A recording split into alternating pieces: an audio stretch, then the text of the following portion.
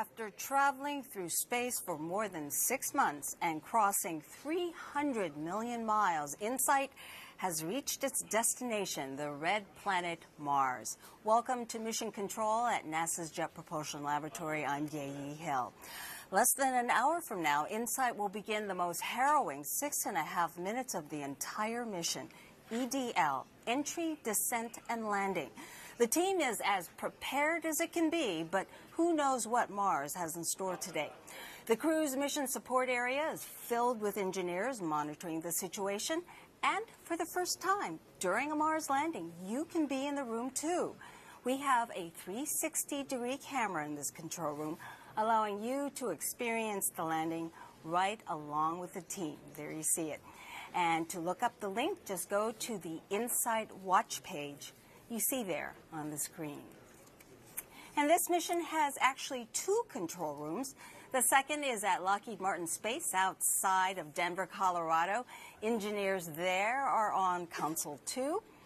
Plus, people all over the world are tuning in at museums and libraries and other locations, including this one at the Pasadena Convention Center, and that is where friends and family are watching right now.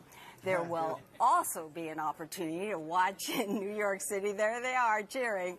There will be also an opportunity to watch in New York City when landing coverage gets displayed on the NASDAQ tower you see there in Times Square. And of course, if you are watching, please snap a picture and share it with us using the hashtag MarsLanding. We'd love to see it. Now I'd like to introduce you to NASA Administrator Jim Bridenstine. Thank you for coming. Oh, it's my honor. Thank you for having me. We're so excited to have you here. Great to be here. So this is your first Mars landing. It is. In this job. Now, I have witnessed these as, I should say, from the sidelines for many years. This is going to be the 8th time that we have a successful landing on Mars. Everybody knock on wood. That's right. But this is the first time for me to participate as the administrator. So it's very exciting. Nervous? Very much. Not nervous. Not excited. Nervous. Look at the amazing people here. Yeah. There's no way I could be nervous. All right. So we hope to have you back on set after landing and maybe take a couple of social media questions. Absolutely. All right. If you would like to ask the administrator a question, use the hashtag AskNASA. And before you go, you did ask about the Lucky Peanuts. Yes. So this is your bottle to take in there.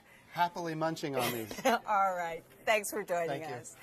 Now let's give you some background. InSight, in short, is short for Interior Exploration Using Seismic Investigations, Geodesy, and Heat Transport. It's different from other Mars missions, which all studied the surface. InSight is the first mission to study the interior of the red planet. The basic idea of InSight is to map out the deep structure of Mars.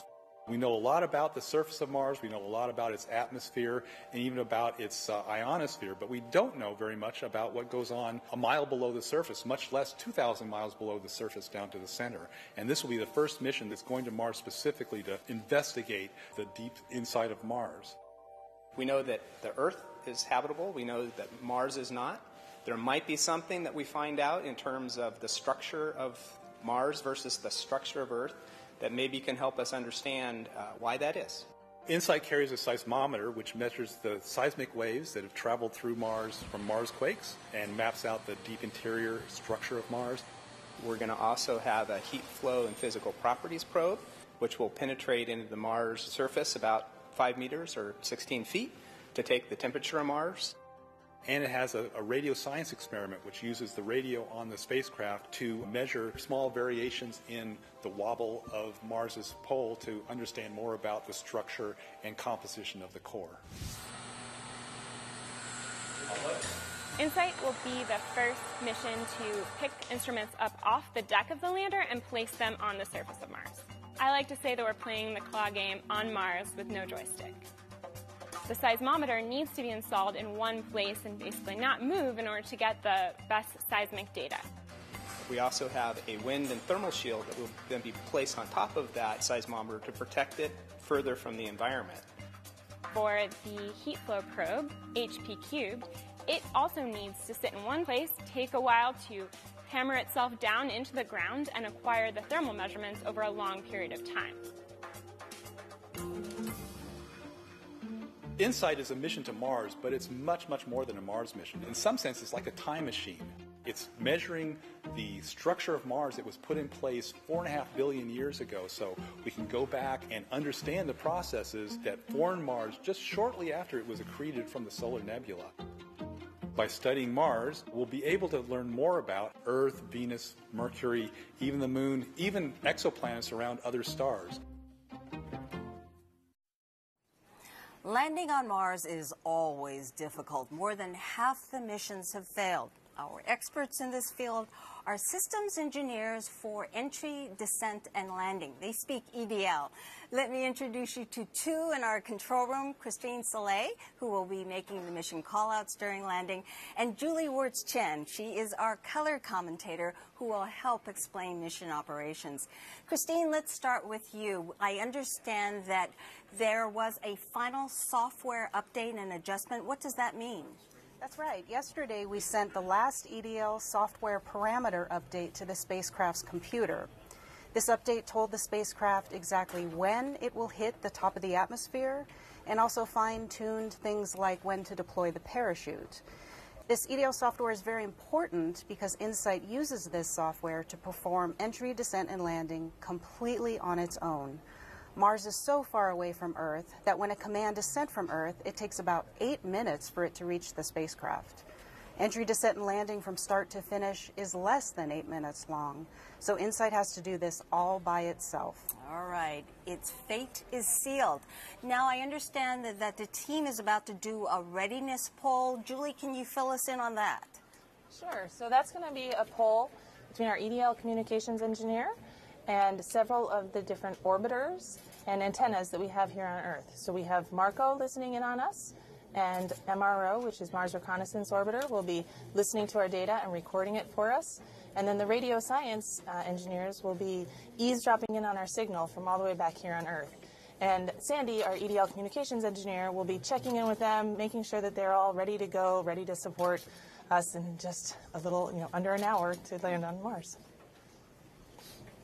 All right, so we're standing by for that readiness poll. And I understand that the peanuts are going to be passed in there pretty soon?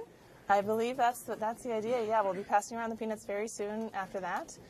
For those of you who don't know, the JPL peanuts are a tradition that gives us a little bit of extra luck on our critical events. So if anybody out there wants to join in on peanuts and give us some extra good luck peanut vibe, we'd love to have it.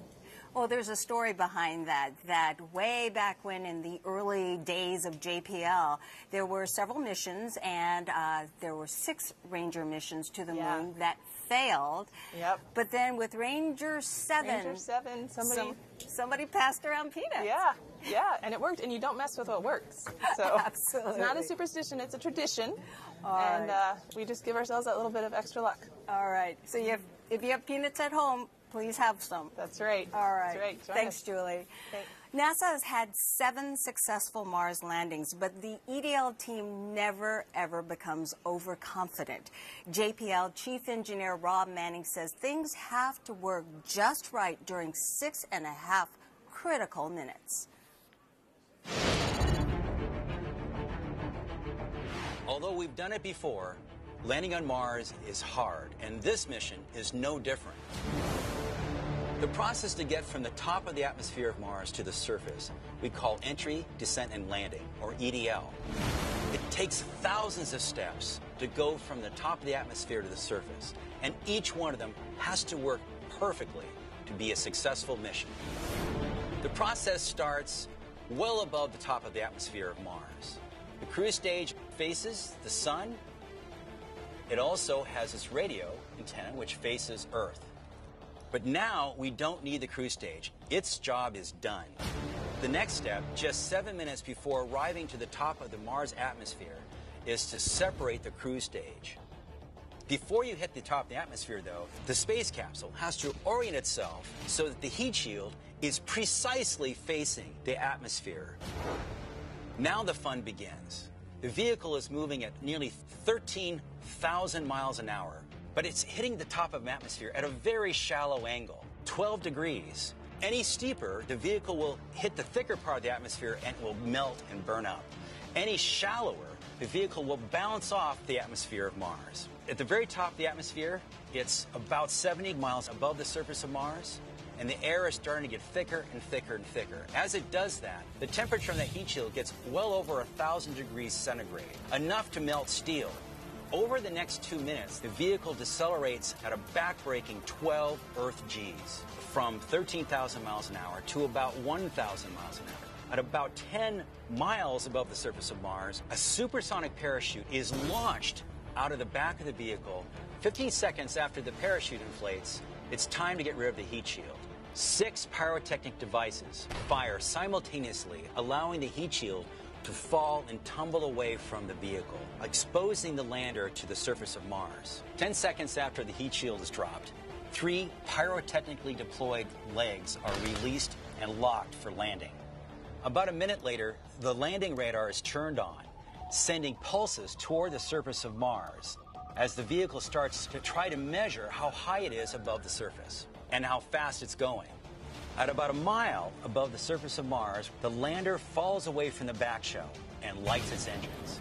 And very quickly, the vehicle must rotate out of the way so that the parachute and the back shell doesn't come down to hit it. The last thing that has to happen is that on the moment of contact, the engines have to shut down immediately. If they don't, the vehicle will tip over.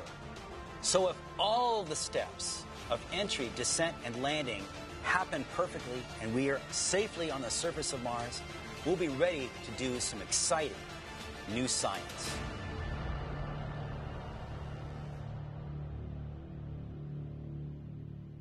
Later on in the program. Meantime, let me introduce you to someone who has been working on InSight for 7 years. He's the project manager, Tom Hoffman. 7 years, and today's the day. That's right, 7 years, but we're just a little over 40 minutes now, and we're going to be on the surface. It's going to be awesome. Really exciting All stuff. worth it. All right, so let's talk about InSight. It's using tried and true technology. It's based on Phoenix. This time, there's a bigger challenge with communication, correct? Normally, we have an orbiter that can give us bent pipe communications, but it's different this time. That's right. Most of the time when we've landed recently, we've had Mars Odyssey, which can do bent pipe communications, and so we get real-time data as we go through EDL, and we've come to expect that, and actually we really, really want that. In this case, our primary technology, primary orbiter is Mars Reconnaissance Orbiter. And so what that's going to be doing is actually, will be listening to us on the UHF. If you go to the video, you can see this.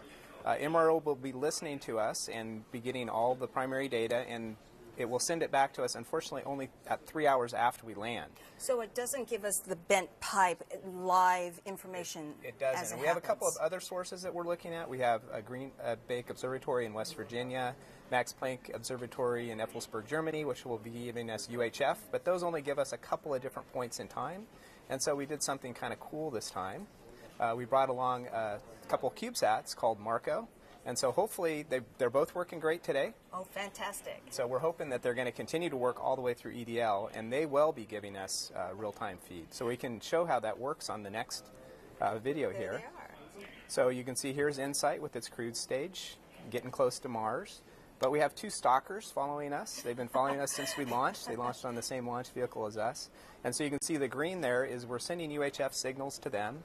And then they turn that around and send a much stronger signal back to Earth. We can't communicate on UHF direct to Earth with a signal that tells what's going on in the spacecraft, but Marco can. If it works for us all the way down to the surface, we're going to have some great information coming from Marcos. So Marco is basically trying to fill that gap that we would have had if we had live communication coming down to us. Absolutely. So if it does not work, does it affect InSight's mission at all? No, not at all. We'll just be doing a little more nail biting, but right now it looks like it's gonna be working, but it doesn't impact InSight at all. And we have one final way that we're going to know that we've got successfully to the ground, which is the spacecraft will phone home. Okay. Once it gets down to the ground, it's going to have gone 7 months through cruise, 7.5 minutes of tear, and it's going to call back and say, hey, I'm on the surface, I'm feeling pretty good, everything looks good so far. And also to prep the audience, they're not, even after landing, we're not out of the woods just yet, correct? Not just yet. We have one more step that we have to do. We have to let the dust settle, quite literally. We're going to kick up a lot of dust when we land. We need to let that dust settle before we want to unfurl our solar arrays. We're 100% solar powered, so it's very important that we get those out. Unfortunately, both MRO and Marco will be out of view by the time that we have those completely unfurled. And so we're going to have to wait 5.5 hours until Odyssey comes by and tells us that, yes, indeed, our solar arrays are out. So we'll definitely have a celebration when we get successful landing, but we're going to have to temper that just a little bit and wait about 5.5 hours to know absolutely for sure we're in good shape. So we have immediate knowledge if we have the Marcos. So just to run it through it once again, what's going to happen with EDL? We have the video, the show. How exactly is this all going to play out in 6.5 minutes? And we can roll the video. Okay. Yeah, so you can see here we're attached to the cruise stage. We drop that off, say thank you for the ride to Mars. It burns up in the atmosphere. You can see it gets very hot on our heat shield. We're getting up in some places maybe 3,000 degrees Fahrenheit as we go through this. We're on the heat shield for about 4 minutes. That dissipates about 90% of the energy that we need to dissipate before we get to the surface. Then we pop our parachute. We're going about 850 miles an hour when we pop the parachute. We're on that for about 2 minutes. Then we'll drop off the heat shield. We'll start acquiring the ground with our radar, very much like an F-16 fighter jet radar. The legs will pop out. We'll start descending. We drop for just a second, which is very terrifying for me. Our descent thrusters, we have 12 of them. They're 68-pound thrusters. Start thrusting and dropping us to the ground. And slowly, slowly, we drop down, going only 5 miles an hour. So in that 6.5 minutes of terror, which is a little less than the 7 minutes, so that's great for me, we go from 12,300 miles an hour at 75 miles above the surface of Mars. We get to the surface, we're at 5.5 miles an hour. That's amazing. That is absolutely amazing. Well, before you go, Tom, there was a couple of pictures we wanted to show you. We have watch parties taking place all over the country, and let's see if we can put one of these watch parties up for you to see. This is from Ohio. This is a person who has a watch party. It looks like in a classroom. That is so awesome. Isn't that great that folks are watching with us? Yeah, I know people all across the globe are watching this, and we really want to put on a good show for them today. All right. Well, I'll let you back in the room. All right, I got to get back in there. I know you're excited. All right, take care. Thanks for joining us. Thank you.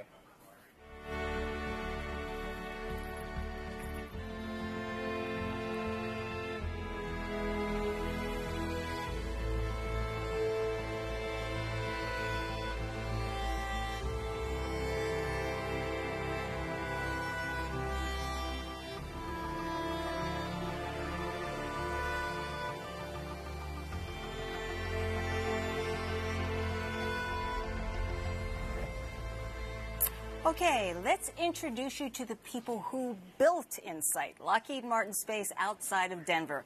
These are the folks who built Viking in 1976 and Mars Phoenix in 2008. The operations team is there, and Lockheed InSight EDL manager Tim Lynn is standing by. Tim, what's going on in there? Team's getting really excited. We're just about ready. We're, about a half an hour from entry and the start of entry, descent, and landing. So the team is really excited, focused, but also very excited about the upcoming successful entry, descent, and landing we're getting close to. Well, we talked about the fact that InSight is based on tried and true technology. It's based on Phoenix, but you've had to make a couple of changes for InSight. What were they? Yeah, so obviously, as you said, we leveraged Phoenix a lot. There was a lot of great things that we're able to take from the Phoenix mission, but InSight is a unique mission. It's landing towards the equator of Mars, and a number of things are different. Where we're landing, we're about 1.5 kilometers higher in altitude. In addition, and so what that's required us to do is actually come in a little bit more shallow. In addition, we're a little bit heavier than Phoenix was, so we've had to increase some of the strength of some of the lander itself. So the parachute, we have had to increase the strength. We actually deploy the parachute a little bit higher because of some of the differences in our entry timeline. And because of when we're landing towards the end of dust season, so we also have actually increased the thickness of the heat shield. So we're about a 1/4 inch thicker on our heat shield to accommodate that potential sandblasting that we could see when we actually do our entry, descent, landing. So a number of things we've changed, but we've obviously leveraged a lot from the very successful Phoenix mission as well. That's fantastic. So you were able to kind of customize it, because there were some concerns earlier on that there was a dust storm taking place. It was dust storm season. That's right. In fact, we've had a lot of great support from our orbiting assets, MRO and Odyssey, a couple of spacecraft that we've partnered with JPL and that were built here at Lockheed Martin. They've actually provided a lot of great insight into the weather on Mars, any dust storms that are potentially happening on Mars. And as of today, and actually the last couple of weeks, it's been great on the surface of Mars. We're anticipating a very nominal, very seasonal weather in terms of both density, atmosphere, as well as temperature, and dust storms appear to be very benign, so we're very optimistic it's going to be a great day for landing on the surface of Mars. All right. That's great news. Thanks, Tim, and I know your team is getting excited over there just as much as we are. Take care. Absolutely. Yeah, thanks a lot. Okay. The time now is 11:21. It's about 20 minutes. The tension is building in both control rooms. It's about 20 minutes before cruise stage separation. It's not too far off. Cruise stage separation is expected at about 40 minutes past the hour, so we are indeed getting close. So where is InSight going to Mars? It's a place called Elysium Planitia. Planitia is Latin for flat. Elysium is ancient Greek for afterlife paradise. It's located near the equator, north of Gale Crater, not too far from Curiosity rover. The team calls it the biggest parking lot on Mars. It's a place that's safe, got plenty of sunshine, that will power solar instruments to study the interior of Mars. What's inside Mars? We know a lot about what's inside Earth. But at Mars, we've only just scratched the surface. To learn how Mars formed, we have to study its deep interior. NASA's InSight lander was designed to do just that, by taking the planet's vital signs. Listening for its pulse or seismic activity, including any Marsquakes. Taking its temperature to see how much heat is flowing out from deep inside. And checking its reflexes to see how much the planet wobbles as it whips around the sun. These all provide clues to what the planet is really like inside. So what's inside Mars? InSight can help us find out by giving Mars its first thorough checkup since it formed 4.5 billion years ago. The more we learn, the better we'll understand all the rocky planets and the history of our solar system. Joining us now is Bruce Bannard, the principal investigator of Mars InSight.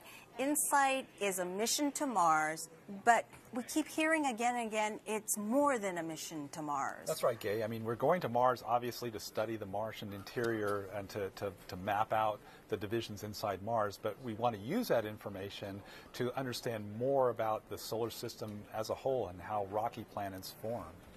And rocky planets, we have an image to show folks. So we're talking about Earth, the Moon, Mars. Mercury, Venus, yes, the planets of the inner solar system that are made mostly of rocks. And they all share the same basic structure with a dense iron core, a rocky mantle, and then a crust of lighter silicate rocks. But the very details of the thicknesses of those layers, the sizes, and the compositions give us a lot of clues as to how those planets form and why they went down very different paths into the different planets we see today. So explain to me, we are going to have a lander, you're going to be on the surface. How will you be able to study the interior?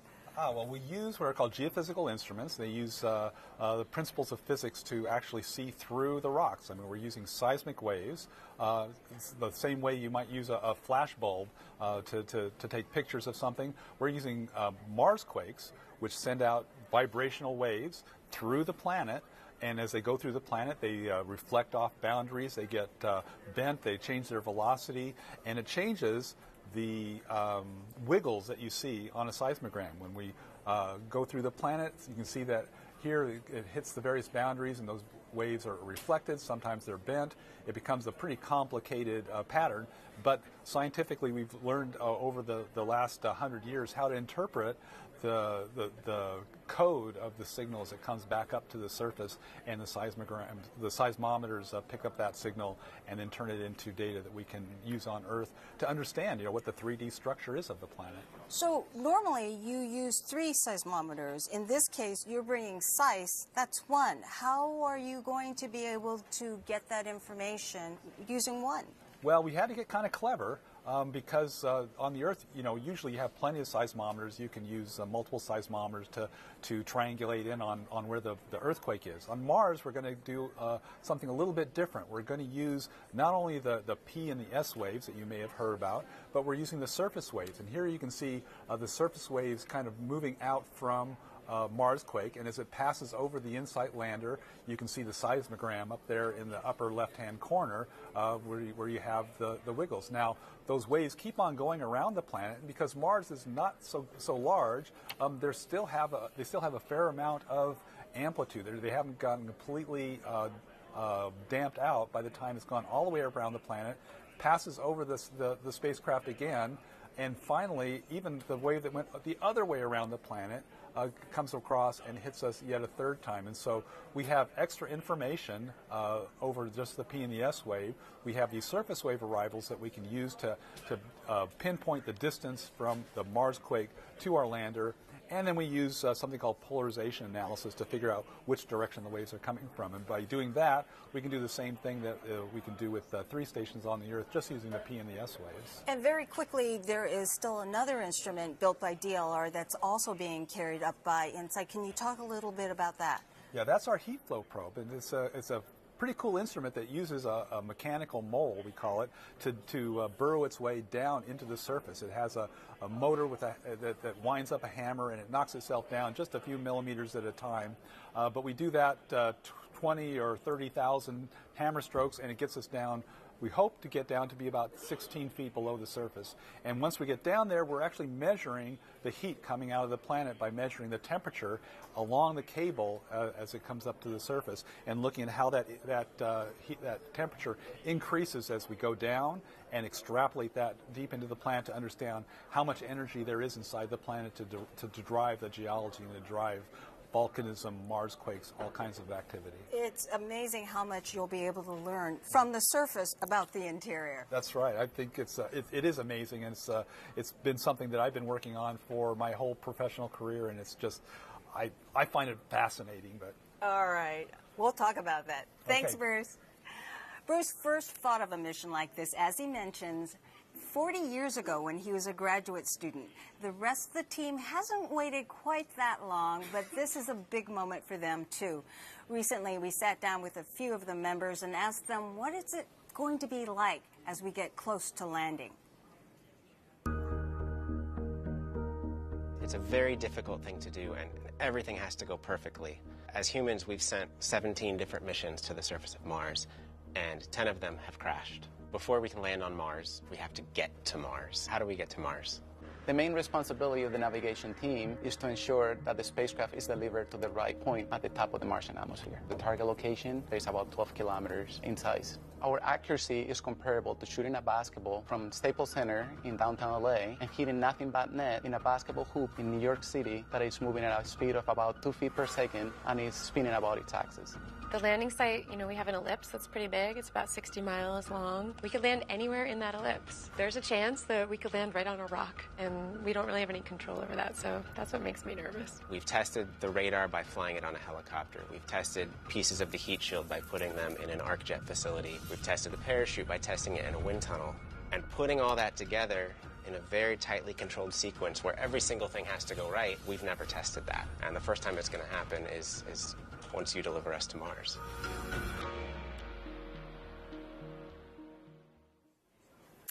It is about 11:29 a.m. Pacific, and you're watching live coverage of the InSight landing from NASA's Jet Propulsion Laboratory in Pasadena, California. We are about a half hour away from landing, and people all over the world are watching. Take a look at a map that we have for you. We can show you right now. This is a watch in person map where people have watch parties all over the world, all over the United States, in Paris, in Berlin, even off the coast of Madagascar. And folks in the Big Apple will also be watching today. The NASDAQ tower will switch over to landing coverage for about an hour. That means people in Times Square can watch too. And later today, NASA will have the honor of ringing the closing bell.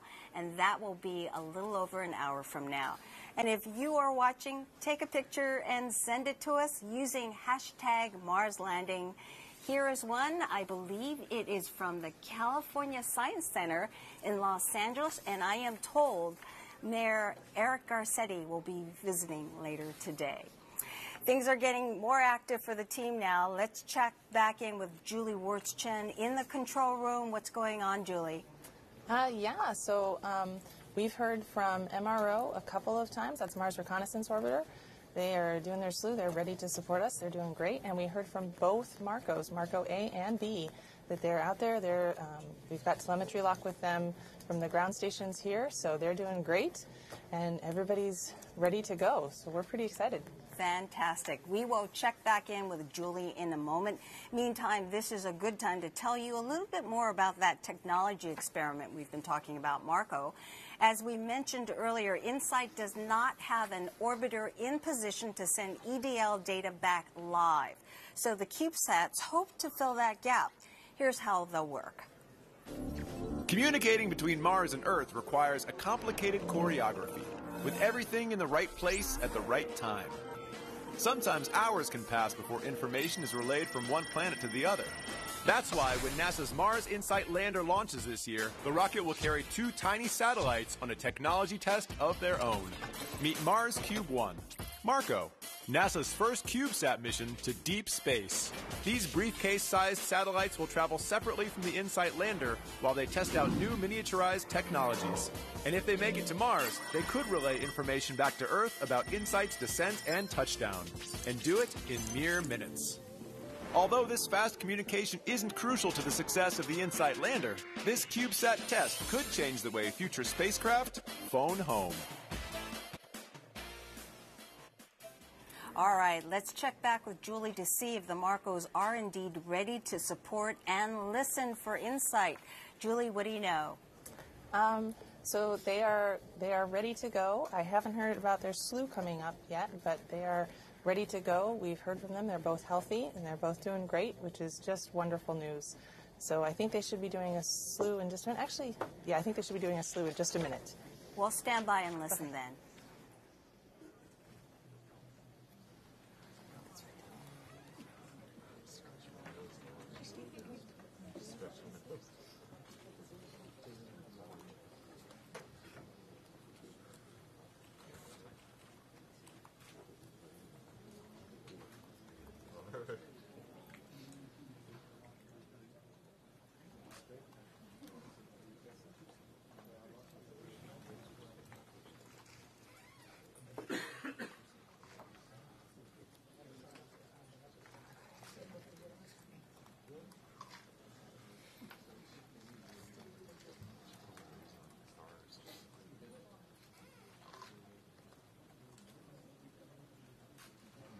Oh, they're separated? Oh, no. You got me going until I spun it.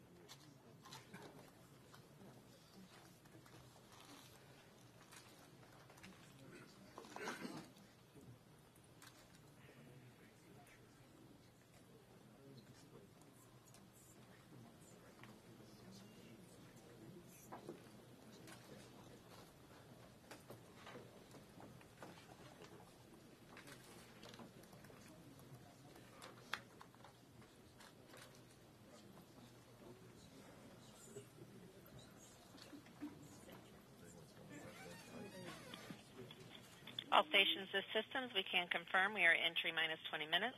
EDL nav 2 has been initiated. The star tracker has been powered off.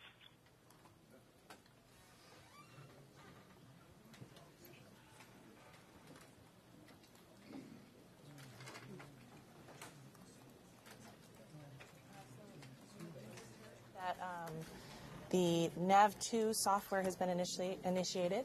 So when we're in cruise, we use a star tracker in a similar manner to how sailors navigated years ago. We look at the stars and get our relative position from them. And we use a star tracker for that. And now that we're close enough to Mars, we don't need that anymore. So we're going to transition to what's called NAV2 software. And that lets us basically just use velocity and acceleration from this point on. So we don't need the star tracker anymore. Marco, clarify. Slew to inertial or started bent pipe? Slew to appropriate attitude for bent pipe. Bent pipe mode will be entered shortly. Okay, thank you very much. And that was obviously our confirmation of the slew for Marco, so that's great news. Fantastic. So I was saying before that the NAV2 software will propagate from here on out, and we'll use velocity and acceleration. So we have powered off our star tracker, and we're on our NAV2 software, and everything's looking great. Okay. Thanks, Julie. Thanks. All right, the cruise stage separation is just about 4 minutes away, and Rob Manning joins us now. Rob is the chief engineer here at JPL and an absolute veteran of Mars landings. We're going to play a little video for you right now. You haven't seen it yet, but we'll roll it. Let's go ahead. This is Lander is still alive. 14 reports carrier log at that day, Rob. There you are. You were the phase lead. You were sitting up front. Yeah. That's what I look like when it's successful. Yes. I hate to see what it would be like if I wasn't successful. But talk about that. What is EDL like? Why is it so hard? Well, it's many years of work by many, many people who struggle to put all the pieces together, and particularly because we can't really test entry, descent, and landing on this planet. It's much more complicated. Mars has a lower atmosphere, thinner atmosphere, less gravity. You just can't put the pieces. So imagine you had a big Broadway production, but you couldn't really do the show until all the audience shows up. So that's what it feels like. So you never really know if you've really done it right. Well, we've done it 7 times. Can we say that, hey, piece of cake, we know what we're doing? No, I don't think so. I mean, we get better at it. There's no doubt. We've learned. We've learned for both the successes and our own failures, including failures of other missions outside of this country. So those pieces come together in our mind's eye. We try to put what we learn together and just do the best we can. And if we don't succeed, we will learn, because we are collecting data on the way down. If something bad happens today, we'll be able to take what we learned, even though we may fall on the ground after getting kicked off the horse. We'll get back up, brush ourselves off, figure out what we did wrong, and get back on the horse. Well, there's a lot of uncertainty. Just very quickly, give us some possible scenarios of what could happen during EDL today, especially during communications. Well, the great news about having communications, there's almost anything that go wrong, there's a very good chance we'll figure it out. But things like, the parachute has to go right. We know you don't open parachutes on Earth going Mach 1.5 times the speed of sound. You just don't do that. You don't need to on this planet. But we have to, because if we waited any longer, we'd be on the ground. A very complicated radar system has to work from outer space all the way to the ground and look for the ground. What if it locked up on the heat shield? Well, we've tried to avoid that problem. We fixed that problem, we think, to prevent that from happening. But what if we got it wrong? Things like that could happen, and our vehicle could have things bad happen. But we've worked hard to prevent them. So at this time, we expect we're getting that close. the We're going to go to the recording has control room started. for cruise stage separation, Rob. Okay. Thank you, MRO.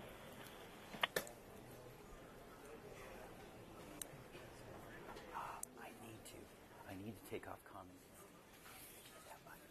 Yeah, yes.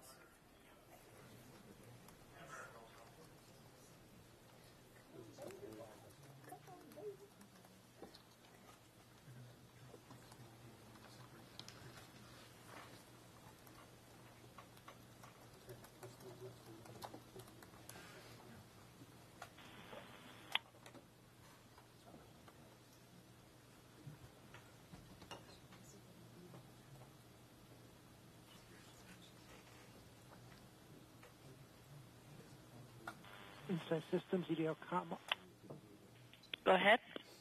On Insight Court. At this time, MRO will have loaded their electrosequences. Marco is expecting carrier lock at any time. Marco B is reported there in bent pipe. Still waiting on A. Copy that. Thank you.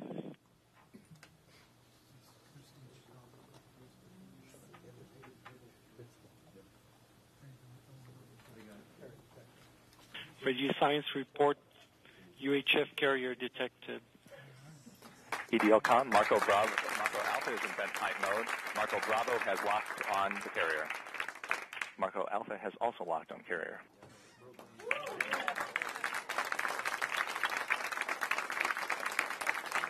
Systems Ace on Insight Cord. As expected, the DSN has LOS for Insight Expand. Copy that. Thank you.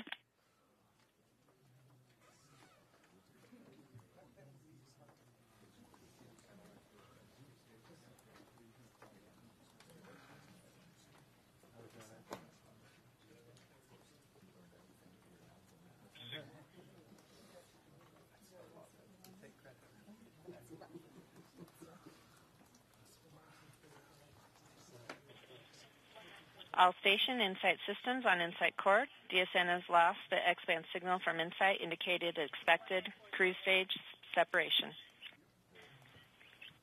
Standing by for UHF signal acquisition via Marco or Radio Science.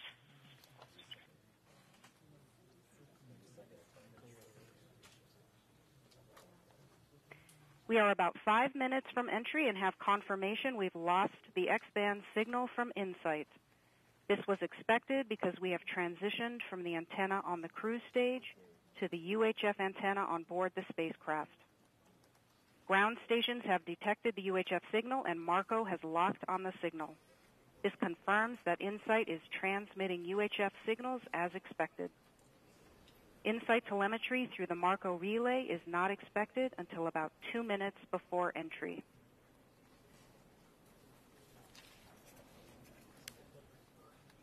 So, Rob, that was exactly what we were hoping to hear, that the Marcos are The vehicle working. has also performed the turn to entry maneuver. The vehicle is turning away from a sun-pointing attitude and oriented itself to enter the Martian atmosphere. This is a big first step. Getting the cruise stage separated. It's now, after the vehicle turns itself to the right orientation, the cruise stage is now going to be get further and further away until it's about 3 or 4 football fields away, and will burn up in parallel as the vehicle enters Mars. And Christine mentioned turn to entry. What does that mean? Well, it's because the cruise stage has to be pushed off to one side, like this. The rest of the vehicle has to turn to face the atmosphere and to be dead nuts on as it hits the top of the atmosphere. So this is taking all the heat coming into the atmosphere. Exactly. It'll be both provide a source of drag, but also thermal protection because it gets over 1,500 degrees Celsius on the top on this heat shield. Very, very hot. But on the inside of the heat shield, it's maybe only a fraction of a few degrees above room temperature. So it's a wonderful protective device to keep our lander safe. All right, so the next thing we're standing by for is entry. Getting to the top of the atmosphere, gradually slowing down. Right now, the vehicle's just now beginning to, very soon, we'll be beginning to feel the atmosphere touching it. Actually, entry is above the atmosphere slightly, so it's really not until a few, half a minute or so after entry, before we start really detecting the fact that that atmosphere is slowing us down. All right, we'll be standing by. Yes, exciting.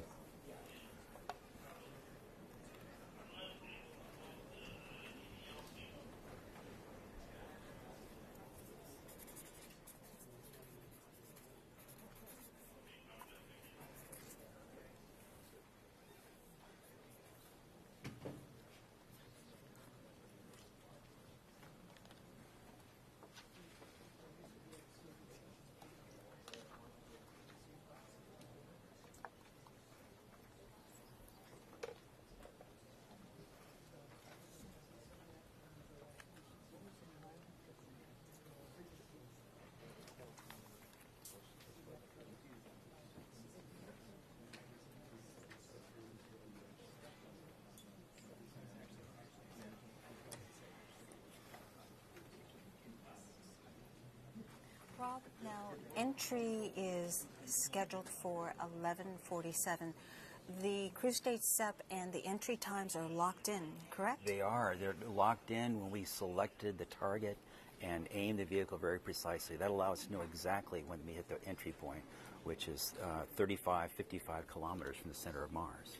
So we know those times are locked in, but what about all the other events that take place in EDL? Regi Science reports dropping carrier power as expected. Marco A and Marco B have telemetry.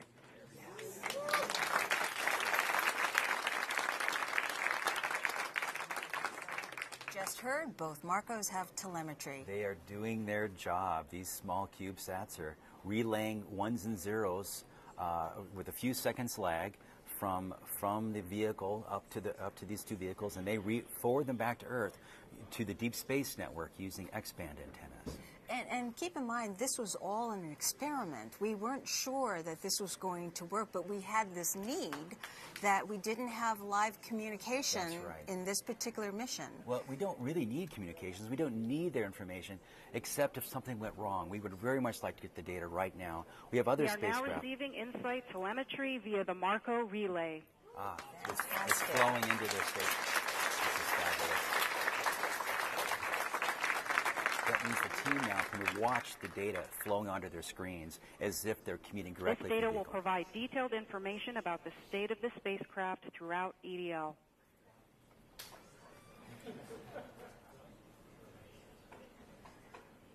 We were on pins and needles waiting for that because we weren't really sure. This is wonderful news.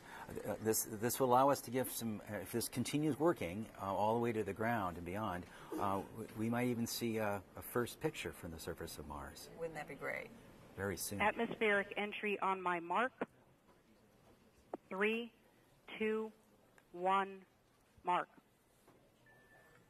Here we go. So in a few seconds, the vehicle will start sensing the atmosphere. I said 22 kilometers from the center of Mars. And it's going to start to slow down very, very slowly at first, but then faster and faster and faster till it reaches about 7 Gs. I made that mistake on the video. It's actually 7 Gs, not 12. And so but we'll still very, very quickly slow down. And from 15... In approximately 1 minute, InSight is expected to reach its maximum heating rate. Oh, yes. Plasma blackout is possible during peak heating and could cause a temporary dropout of telemetry. This could last for as long as 2 minutes. Yeah, the gas that comes off the heat shield as it's slowing down, it looks like a meteor if you're on Mars watching the streak go by. That brightness of gas does interfere with the radio reception. And so it's possible that Marco will lose that signal while it's going through this very hot entry. But not to be alarmed. Not to be alarmed. It's part of the design. We completely expect it. Radio Science reports plasma blackout as expected. Okay. Oh, wow.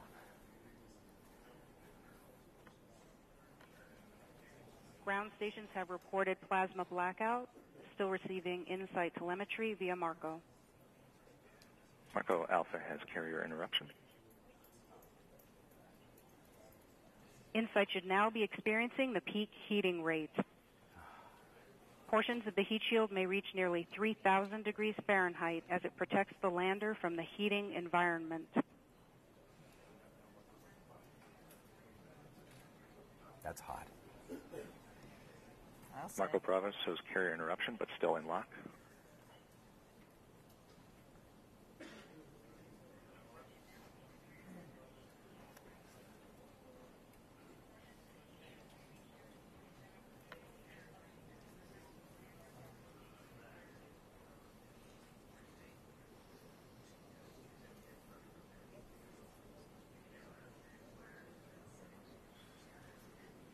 InSight has passed through peak deceleration. Telemetry shows the spacecraft saw about 8 Gs. Marco Alpha and Marco Bravo maintain lock. Radio Science reports carrier detected. So, several different communications coming in. InSight is now traveling at a velocity of 2,000 meters per second. It seems to have passed this very critical point of peak heating and peak deceleration. the next big step is parachute inflation. And you can see that on our timeline on the bottom of the screen. The next event is parachute deploy. InSight is now traveling at 1,000 meters per second. Very close. Once InSight slows to about 400 meters per second, it will deploy its 12-meter diameter supersonic parachute. The parachute will deploy nominally at about Mach 1.7.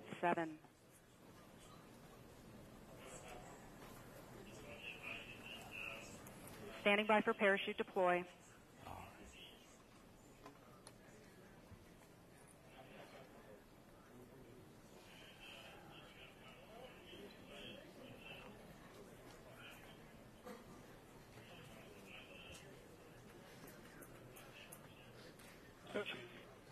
Radio science reports sudden change in Doppler. Ground stations are observing signals consistent with parachute deploy. Marco Alpha, Marco Bravo, maintain lock status. Telemetry shows parachute deployment. Radar powered on.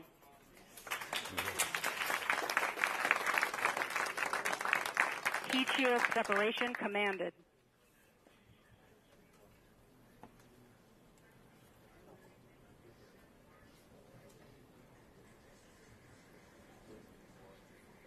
This is really good news so far. It's fantastic. I'm on pins and needles. We have radar activation where the radar is beginning to search for the ground. Once the radar locks on the ground and InSight is about 1 kilometer above the surface, the lander will separate from the backshell and begin terminal descent using its 12 descent engines.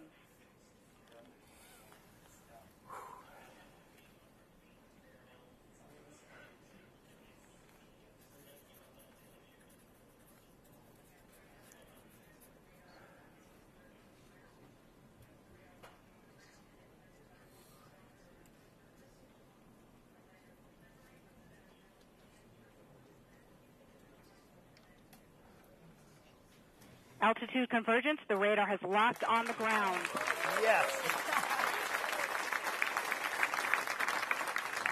Standing by for lander separation. Carrier interruption on Marco Alpha and Marco Bravo. Lander separation commanded. Altitude 600 meters. Gravity turn, altitude 400 meters. We're getting there. 300 meters. 200 meters. 80 meters. 60 meters. 50 meters, constant velocity. 37 meters. 30 meters. 20 meters. 17 meters, standing by for touchdown.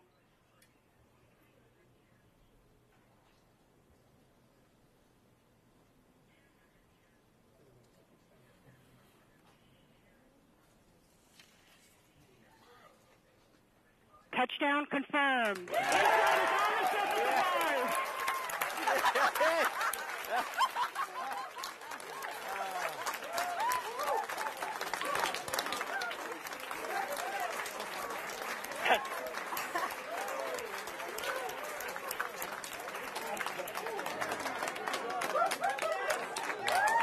Wow. That's fantastic. This never gets old. No, it doesn't, Rob. Control what a room relief. just erupted. Fabulous, Shaking fabulous. hands with the Marco team there. Christine, you did great. Tim Preiser, one of the key designers at Lockheed. Sandy Krasner, what a great team. What a great.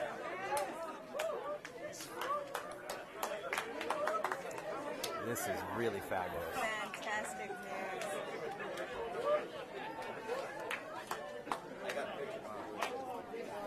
Thank you.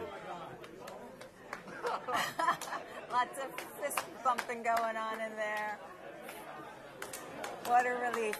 We've cut over to the camera over in Times Square. Boy, people are weathering the rain to see this.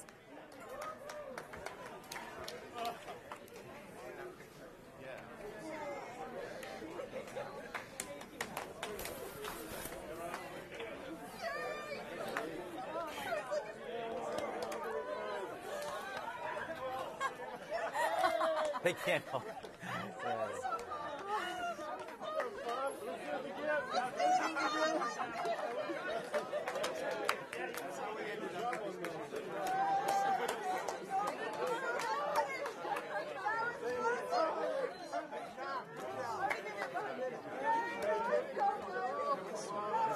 This is the hardest part. Getting to the surface of Mars is very hard. This thing has a lot more to do, though. There's a lot more to go on both today and the days that follow before the science can begin. But just getting a vehicle from Earth to the surface of Mars is no mean feat. And Rob, could you talk about that? I mean, just the mere accomplishment here that we're seeing. You have to understand that this vehicle is very complicated. It uses 12 engines. Each of those engines are pulsed 10 times a second, producing these little tiny impulses, almost like little bullets that keep the vehicle going at a constant velocity as it approaches the ground, and still going over 5 miles an hour. So those legs feel a fair amount of crush. We still don't know the state of the vehicle right now. We need to look to make sure there are no rocks nearby. The solar panels will be in about 5 to 10 minutes. Will begin to open up. They're waiting for the dust to settle, because the dust was certainly a lot of dust being lifted in the air around the vehicle right now, which is now just settling. So we're standing by. After touchdown, it waits a couple of minutes to give us an X-band beep. And so we are standing by for that. It's a communication that comes directly to Earth from InSight. Yes. And it goes to the Deep Space Network. There's also something that might be happening now, if we're very lucky. InSight might be able to relay an image or a partial image taken just a couple of minutes after landing. So I'm standing by hoping to see that. But if that doesn't happen, we'll certainly get more images later in our Odyssey pass in about 5 hours. We see Bruce Banner waiting for it. They're I don't know if they see it yet. They're waiting. That's Justin Mackey and Bruce Banner looking carefully at the cameras to see what they might see. Waiting for the image to come back. So this is the first image from InSight itself. InSight is taking a picture with one of its 2 cameras. Yes. It's probably a view of what's directly in front of the spacecraft, right in front of the lander. This is a camera that it would be using to figure out, is this a good space? Exactly. Is it a good place to put down our instruments? So it is going to take an image and then send that image to the Marcos. The Marcos, in turn, will relay it back down to Earth. That's correct. They got it. Oh, now let's just wait. Let's see what they saw. There it is. Wow, right.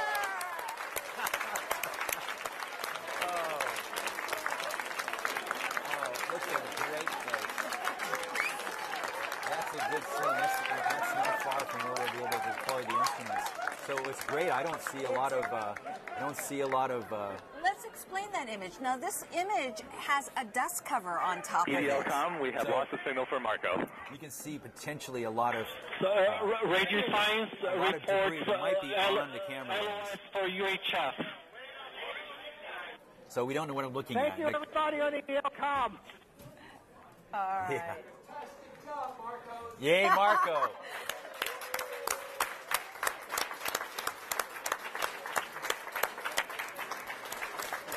Congratulations.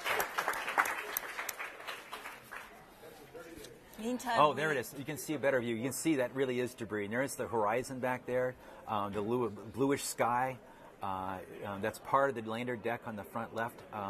I can't make out, but it looks like there's not a lot of rocks in the field of view. But those dots you see there are very likely to be dust particles on the lens, the dust cover, which will be removed. And we'll get another shot later on. Yes. And a better, clear view after the dust cover is removed. So InSight's, CubeSat's relay communications job is done. They're now flying on. They're now taking pictures back toward Mars. Hopefully, MRO, which flew overhead, might have been lucky enough to capture the descent of this InSight lander under its parachute. While this was going on, MRO was flying overhead, recording the data, also monitoring the transactions and recording every bit of signal it could. But it also had the ability to take a picture, and maybe like we did with both Phoenix and later for Curiosity rover, we might be able to see the parachute inflated as well. That would be fantastic. We are standing by now for that X-band beep. Yes. InSight phoning home saying, I'm here and I'm okay.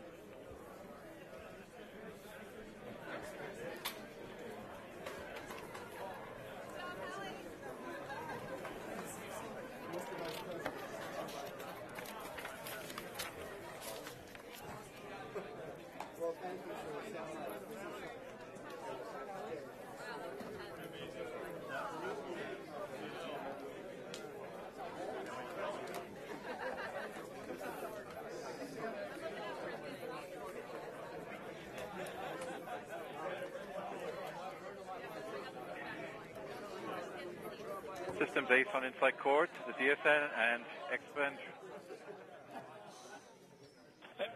Radio Science reports X-band carrier detected. The DSN and X-band Radio Science have acquired the X-band touchdown signal for InSight. X-band continues for 4.5 minutes with InSight in nominal mode. Copy that. Thank you. Flawless. Flawless. We've got the beep.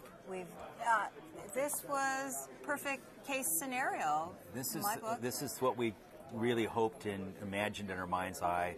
Though we spend most of our visualizing all these bad things can happen. Sometimes things work out in your favor, and we'll look very carefully at the data to see what might have, how well it went. But it certainly looked like it was a very successful and perfect landing. We'll have to see as we get more data how well things go. And as the vehicle proceeds, the solar panels will be deployed. Hopefully, we're not on a tilt. It doesn't look like we are, but from the image. But the solar panels will be deployed safely, we hope. And we'll get confirmation of that around 5 o'clock local time here in about 4.5 hours, 5 hours from now. And this is such a difficult feat in that because of the one-way light time, there is no way that any of these engineers could possibly control the vehicle. It all has to be done in commands and software. We have to train it to do this work on its own. Radio Science reports nominal carrier 30 seconds past the first acquisition. So we're all nominal on the surface. So the vehicle is completely nominal, reported nominal. It's happy. The lander is not complaining. We had a way to tell us if it was unhappy, and it wasn't. It's not unhappy. It's in a normal mode, and so it's going to chug along for the rest of the afternoon on Mars and finish the activities. All right. Well, Rob, I know you're anxious to get in and congratulate the crew. Thank you so much for sitting here and helping us out explain EDL. Thank you. All right. Well, I'll let you go and go congratulate your friends. Thank you. All right. Take care.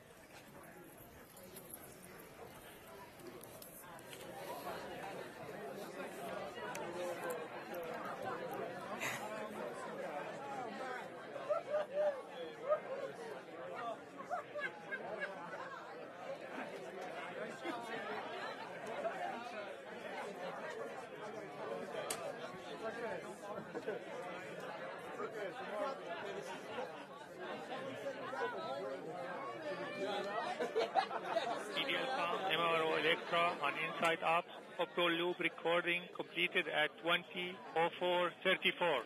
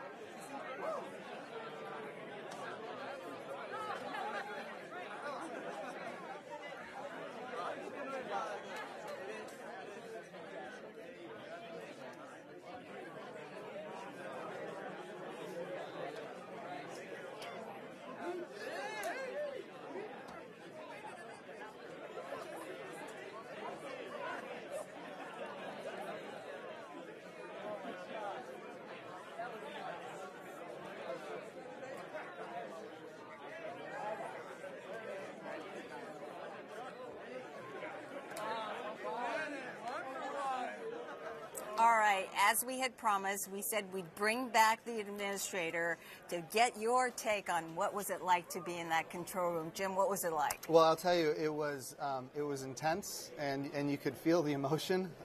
It was very, very quiet when it was time to be quiet, and of course very celebratory with every little new piece of information that was received. It's very different being here than watching it on TV, by far, I can tell you that for sure, now that I've experienced both. And then, of course, what's amazing is as soon as it was over, I got a call on my cell phone, and it was the phone number was all zeros.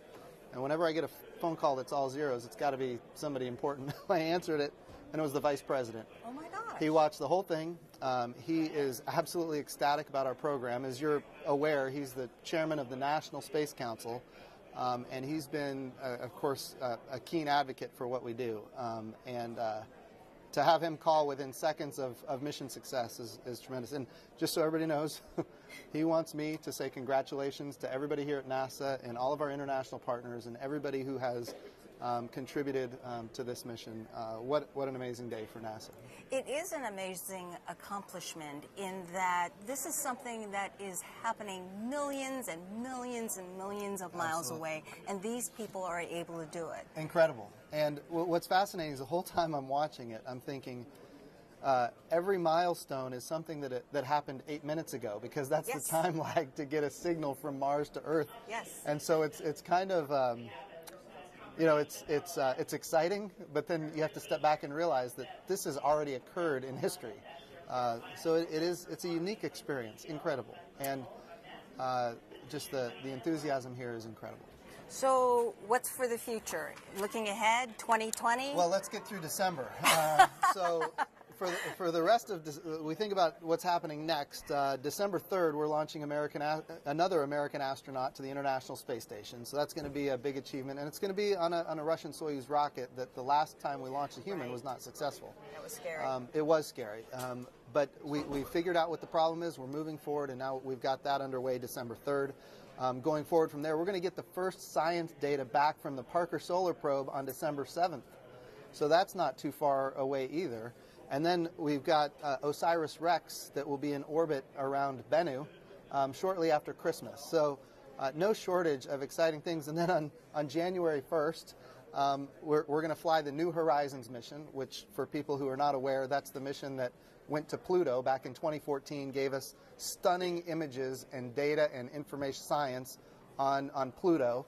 And now that mission is still going strong. It's in what we call the Kuiper Belt now, which is an asteroid belt well beyond Pluto, and it's going to be taking images of Ultima Thule, which is an object in the Kuiper Belt, which we have never been able to go out there and take images of anything at close range before, and now we're doing it. So you ask what's happening next?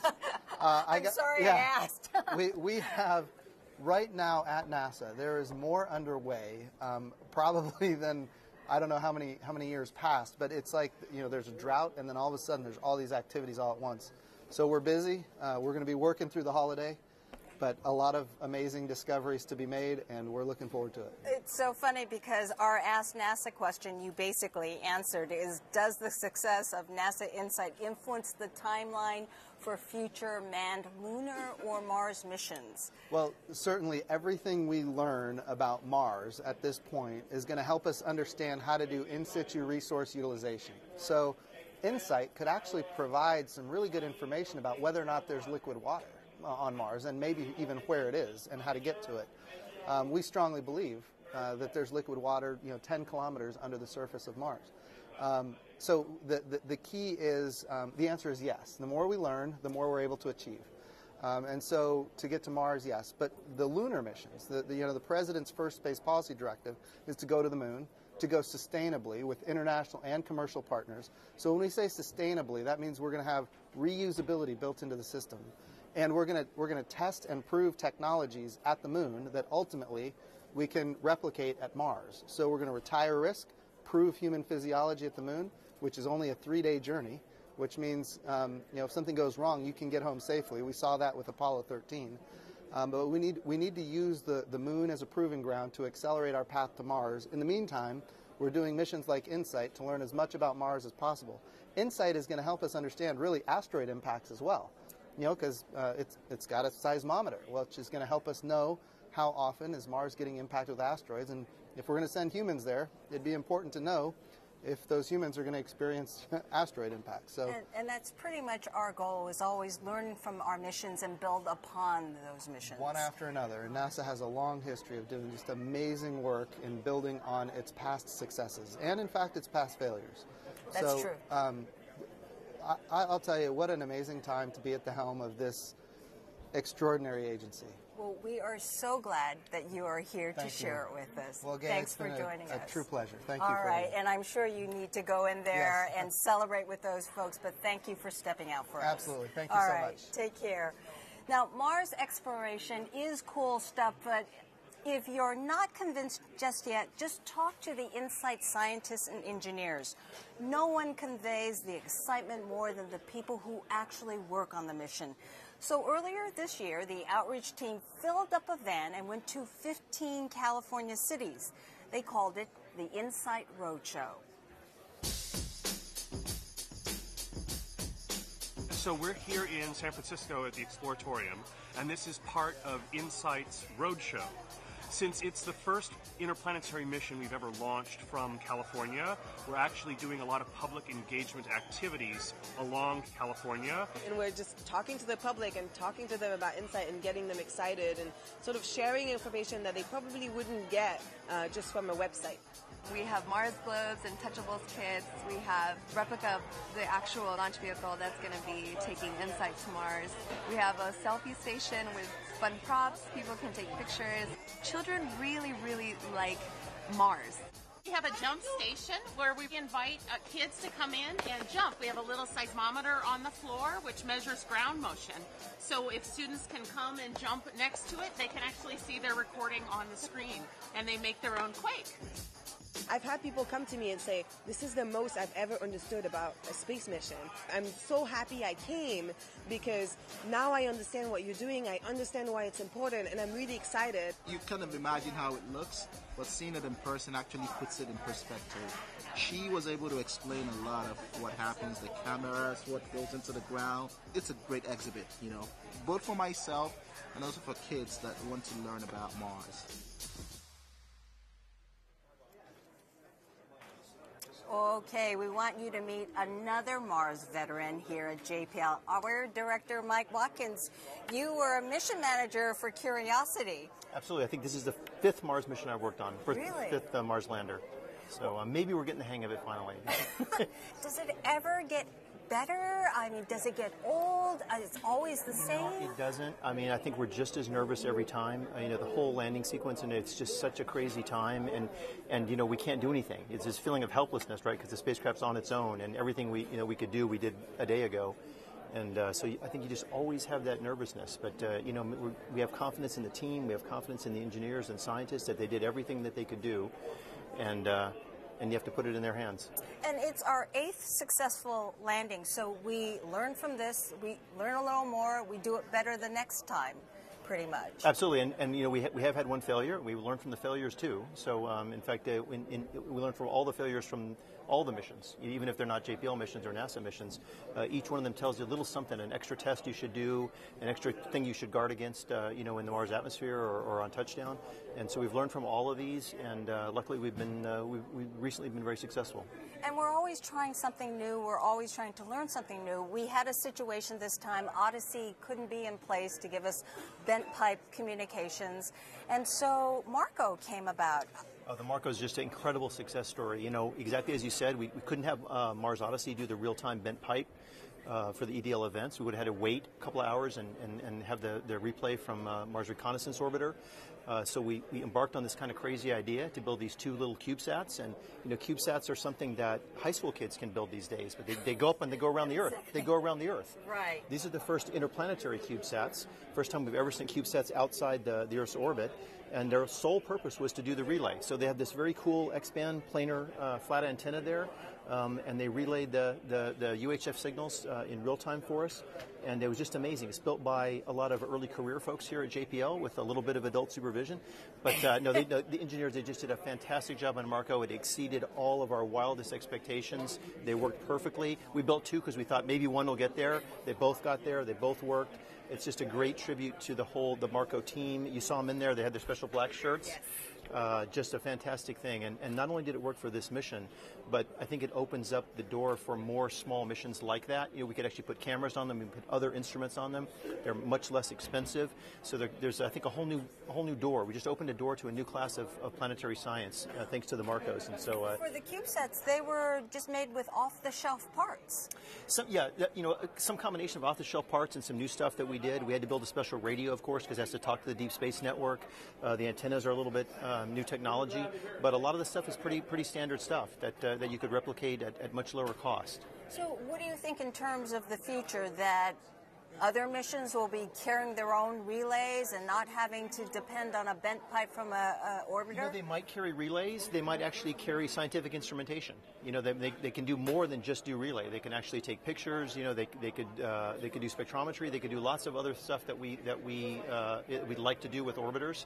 And so there's a chance we could send them to Venus. We could send them to asteroids. We could send them to Mars. I mean, there's lots of stuff we can do, and I think we're just learning the capability of what we can miniaturize and what we can put on these CubeSats. But this is a great, a great first effort. Absolutely. Well, we have one question for you. It's a social media question from George K., age 9, from the UK. How long did it take to plan and build this mission, InSight? Well, that's a great question. So I have two answers to that. Okay. InSight itself, typically our missions take, from the time we start the mission to the time we launch it, it's about 4 to 5 years. In the case of InSight, two things happen, one to our advantage and one not to our advantage. The first is we had a lot of heritage from a mission called Phoenix. So a lot of the design work had already been done because it was done for this mission Phoenix, even before that for Mars Polar Lander. So a lot of the basic design we kind of inherited for this mission. On the other hand, we had a little bit of bad luck in that the instruments, the seismometer is so unbelievably precise. It's so incredibly accurate and hard to build that we couldn't quite get it ready. So we're doing that in partnership with the French and a lot of other countries in Europe, including the UK and Switzerland and other folks. We couldn't quite get that ready to go for launch. So we had to actually wait 2 years, and took an extra 2 years then because of that. So Mars and the Earth are only lined up to launch about every 26 months, so we had to wait another 26 months. So that took us a little bit longer. Well, speaking of the internationals, that's a perfect segue for where we're going next. Throughout this program, we've been trying to introduce you to the people behind the scenes. And for the InSight mission, it requires that we go beyond our borders. This is truly an international mission. Let me introduce you to Domenico Giardini, a Swiss-Italian scientist who studies earthquakes and Marsquakes. Some of us have been in this mission for 20 years. It's a lifetime project. I'm Domenico Giardini. I'm an Italian living in Switzerland. I work on earthquakes, and therefore I will work on Marsquakes. I'm a professor at university. Seismic risk, seismic hazard are my main field of applications. InSight is a mission which is geared to measure the physical parameters that help us to characterize the interior of Mars. There are two main reasons why it's important to do by international cooperation. There is a big motivation coming from all the different parts to complete it, and the community grows much faster and the knowledge grows much faster. The Swiss role in this mission to deliver the electronics for the seismometer, and we will provide daily routine analysis and check if there are seismic events or meteoritic impact in the planet itself. This is what our students will work on, how the planet developed and what is the future. And that has a direct relevance on how we understand about the Earth. It's so interesting. And that partnership goes far beyond individual scientists. Take a look at this. It is a picture of the calibration tool on the deck of the InSight lander. It's what the team uses to calibrate the cameras on Mars. And notice the flags and logos. It's recognition of our international partnerships with the French government space agency, CNES, and also the German Aerospace Center, DLR. And it is my pleasure to welcome SAIS Project Manager Philippe Ledet from CNES and Executive Board Member Hans-Jörg Dietz from DLR. So I can't imagine a better day. Oh, yes. What was your reaction? So I am very enthusiastic and very grateful for all the people of the mission, and also my thoughts are going to the team, the CNES team, and to the science team, to Bruce Bannert and to Philippe Lognone.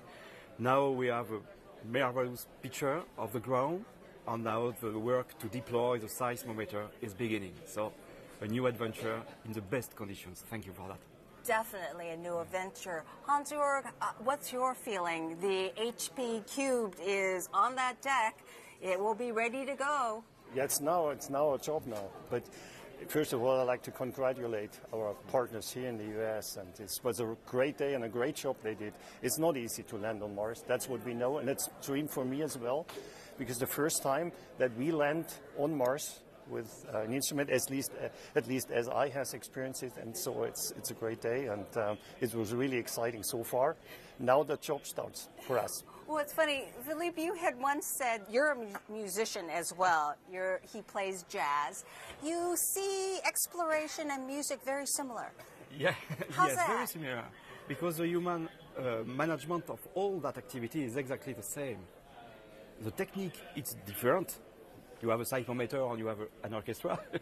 But the whole thing to find the best talents and things like that are exactly the same. And to deliver on time, to be ready, and to have the best performances. Everything is similar. And we should let people know that we won't be able to be collecting science right away. Is that correct? Yeah. We will be collecting science, several months from now?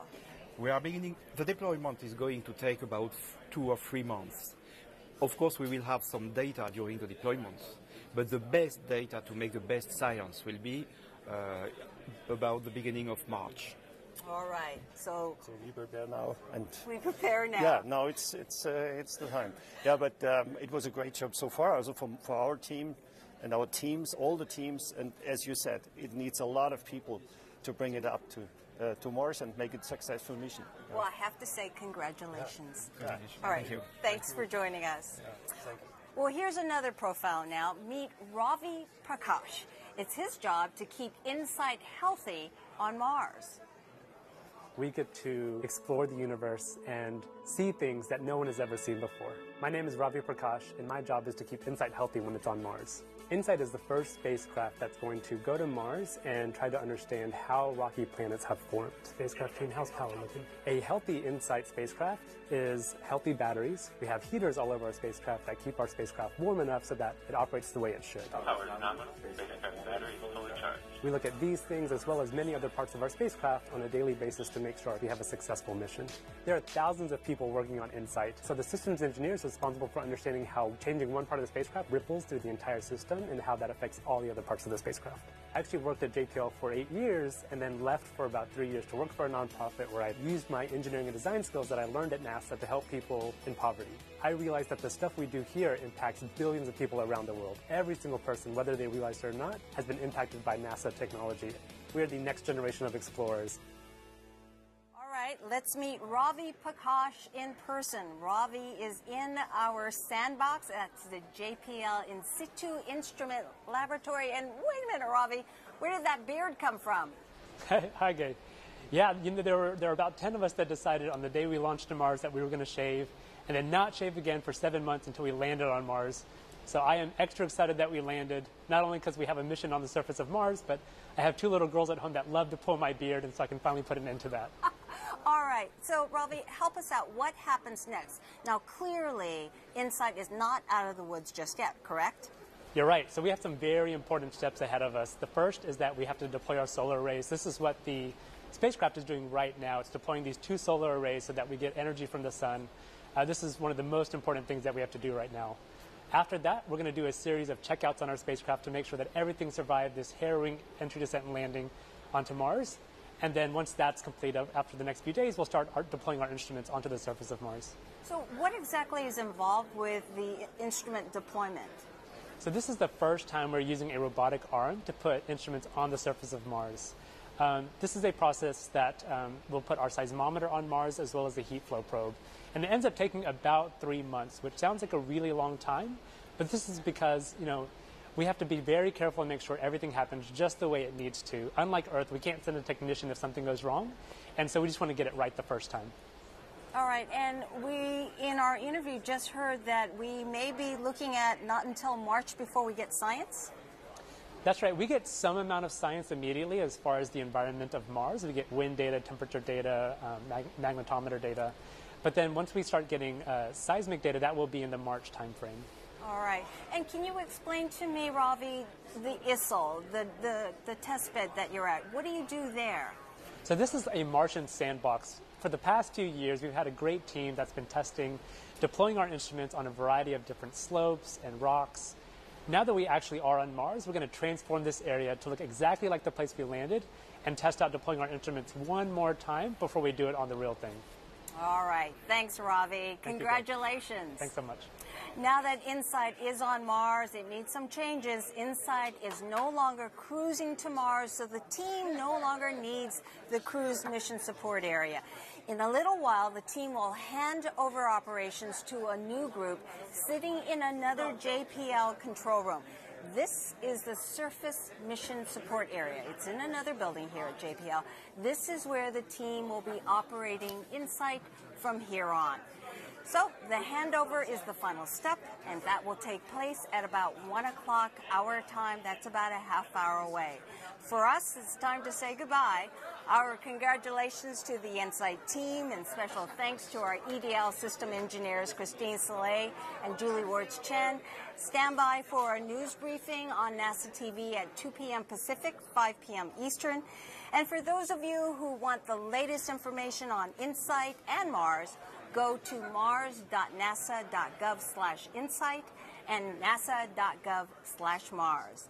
And thank you all who shared pictures on social media. It was wonderful to share this historic event with you. We have some pictures for you that we'll leave you with.